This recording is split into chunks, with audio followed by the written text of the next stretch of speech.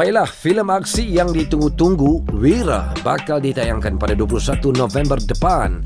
Filem yang menampilkan pelakon-pelakon hebat seperti Hairul Azreen, Fifi Azmi, Yayan Ruhian dan Said dan ramai lagi ini menceritakan tentang seorang bekas tentera pulang ke kampungnya untuk membela nasib adik dan bapanya dari seorang ketua gangster. Wah, macam best kan?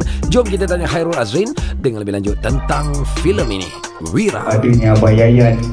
Filem yang penuh bermakna. Okay, Hairul Azreen, hai. Hai, apa khabar? Baik, apa khabar? Sihat, Alhamdulillah. Okay, tahniah untuk filem Wira. Alhamdulillah, saya masih nervous sampai sekarang. Tu lah, kenapa nervous? Jarang-jarang Hairul Azreen nervous untuk keluar filem. Jadi kenapa nervous untuk Wira ni? Saya tak tahu lah. Mungkin director pun nervous. Kita orang tengah subuh-subuh pun message, bro, aku tak boleh tidur, nervous. Ya, aku pun sama tak boleh tidur. Sampai sekarang saya cari lagi apa sebab kita orang nervous. Tapi ni yang sangat nervous, lebih nervous pada Pascal. Hampir setahun kan, kata itu 30 hari menjalani penggambaran, and then now nak ditayangkan. Jadi macam mana perasaan dia tu? Kita orang training dekat 3 bulan, even shooting pun hampir 3 bulan. Separuh tahun kami habis untuk Wira je. Dah nak tayangkan. Malam ni malam galah, ramai lagi yang tak tengok. Tunggu feedback diorang lah. Sebab saya takut macam mungkin saya rasa okey, mungkin orang cakap tak okey. Saya rasa tak okey, orang kata okey. Saya tak boleh cakap apa. Mungkin orang akan membandingkan kan dengan Pascal sebab filem ini diarahkan oleh pengarah yang sama. Jadi macam Hairul sendiri kena daripada sudut perspektif Hairul. Pascal kita tactical, tembak-menembak. Wira ni kita banyak fighting. Dua karakter berbeza, dua action yang berbeza. Dan Wira ni saya dapat keluarkan banyak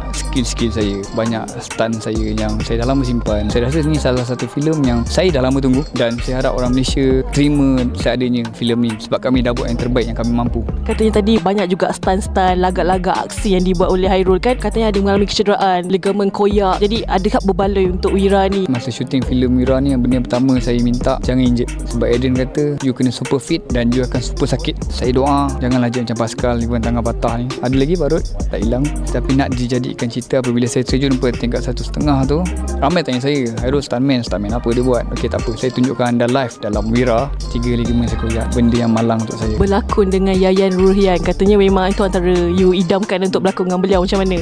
Saya bila kerja dengan Abang Yayan, saya rasa saya dah dekat dengan Hollywood. Sebab Abang Yayan terlalu humble, terlalu bagus, tetapi dia masih lagi duduk di bawah, pandang kita tinggi, salam bila hormat. Itu satu contoh yang bagus lah. Kalau dia boleh buat, kenapa dia tak boleh buat? Saya selalu cakap dengan Abang Yayan, bang, saya harap satu hari nanti saya boleh jadi macam abang, lakon sampai Hollywood. Itu impian saya. Dan dia pun terima kita punya dia koreograf. Okay bang, boleh tak saya nak tukar main ini? Dia macam okey boleh. Tak ada masalah. Tu berkenaan dengan filem Wira, kita nak tanya juga dengan Hairul kan. Kalau perkongsian Hairul di Instagram kan, Hairul banyak ada aktiviti berbasikal. Boleh ceritakan sikit apabila Hairul sekarang fokus selain daripada berlakon, perniagaan juga you fokus, dan aktiviti berbasikal ni macam mana? 6 bulan kan saya kerja. Ada masanya untuk saya rehab diri saya. Even saya pergi holiday ataupun saya bawa family pergi holiday, saya rasa kena bahagikan lah. Macam kalau kata kita kerja pun ada masa kita kena bercuti. Kalau kata kita sentiasa jaga pun ada masa kita kena tidur. Benda basic yang bagi saya, yang saya rasa normal saya buat. Mungkin itu sahaja perkongsian gambar bersama dengan anak-anak pun menjadi perhatian. Okay, kalau kita tanyalah baru-baru ni ada juga mungkin antara aksi bergambar Hairul dengan anak Hairul Alisa kan, mendapat komen dari seorang personality lah negara. Jadi macam mana Hairul? Komen Hairul apabila mungkin personality tu mungkin memberi teguran yang baik lah untuk Hairul apabila Hairul mengangkat Alisa di tangan kan. Jadi komen Hairul berkenaan perkara ini apabila dia komen secara terbuka.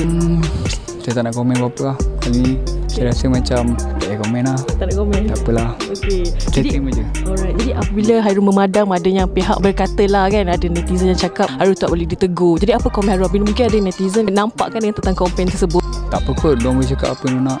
Itu je. Jadi adakah Hairul akan sentiasa upload gambarnya mengikut apa yang Hairul rasa nak upload yang sesuai di Instagram? Sekarang ni saya tengah nak upload banyak pasal Wira. Saya dah kira dah, lagi 9 hari nak filem keluar. Saya tengah buat kira-kira macam okay, esok gambar apa, lusa gambar apa. So nantikan di Instagram saya. Banyak benda lagi, ada benda kelakar, ada benda apa tentang keluarga, ada tak had dia ke bagaimana? Ada negara, keluarga sama je. Itu Pascal. Nampak tak jawapan dia jawab soalan kita lain kan. Okey lah, last sekali kepada peminat yang menyokong Hairul sehingga ke hari ini, berikan komen-komen di Instagram Hairul, apa yang Hairul kata kepada mereka? Saya nak ucapkan terima kasih banyak. Saya tahu dekat luar sana banyak yang menyokong saya sebagai pelakon action. Saya harap anda semua untuk support filem Wira. Apabila filem Wira tu meletup, kami boleh buat filem action lebih gempak lagi dengan hasilnya pembelian tiket korang semua. Jangan lupa saksikan filem Wira 21 November ini di Pawagam seluruh negara.